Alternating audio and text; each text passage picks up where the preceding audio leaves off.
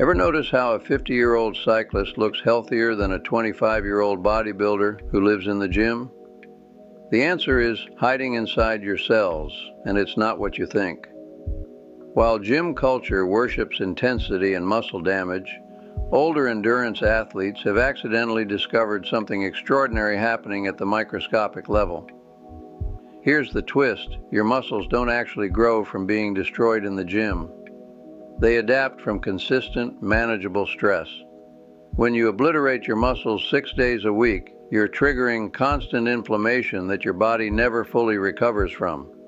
Meanwhile, older athletes doing steady-state cardio are building cellular powerhouses called mitochondria that generate clean, efficient energy without the metabolic chaos.